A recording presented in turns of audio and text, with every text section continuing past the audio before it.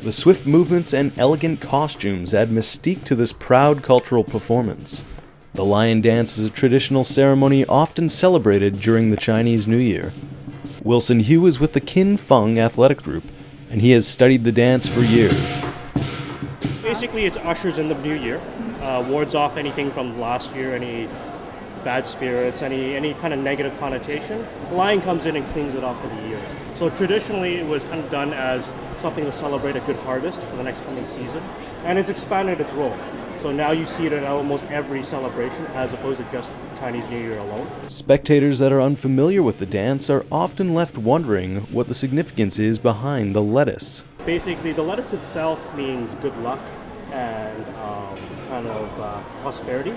So when the lion eats it, he spits it back out. So he's giving prosperity to the shop owner or the location where that lettuce is.